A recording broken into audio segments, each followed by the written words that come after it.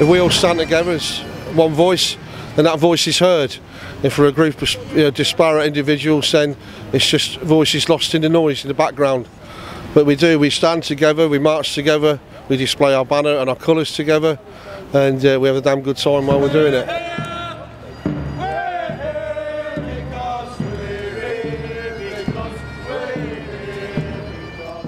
We want to bring all the closed groups, all the different groups together and all fight for the same thing, to stop these illegal teams and to get equality for the girls.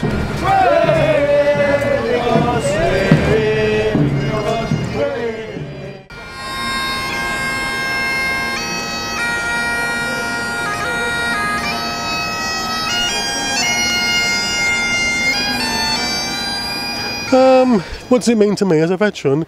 I think it's something that's close to my heart, because it's my brothers and sisters who I serve with, and are being prosecuted for things that shouldn't be. You get people from Northern Ireland who are the actual terrorists who actually killed people, dropped bombs and things, and they have actually got a free pass to actually carry on and do what they were doing and not being prosecuted.